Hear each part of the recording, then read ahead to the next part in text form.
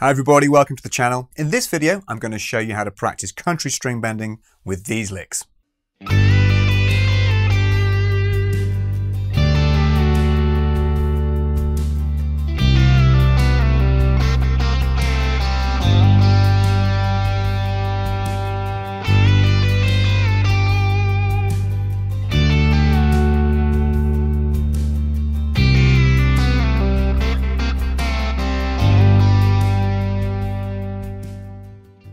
Bending is one of the hardest things to get right with country guitar, partly because there are so many different types of bends you can play.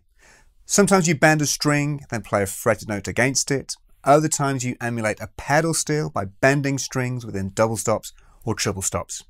Here's the first lick slowly.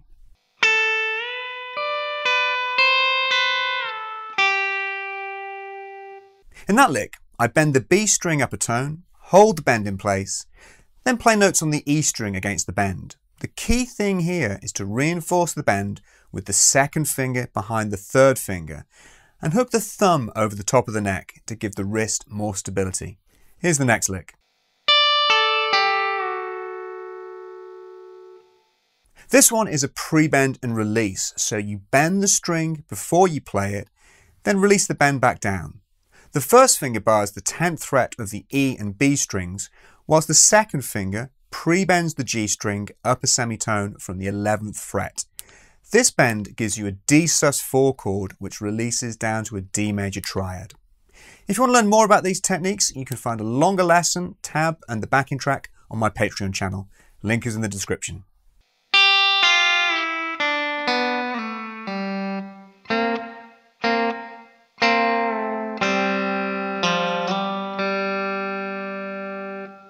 Start this lick by pre-bending on the B string.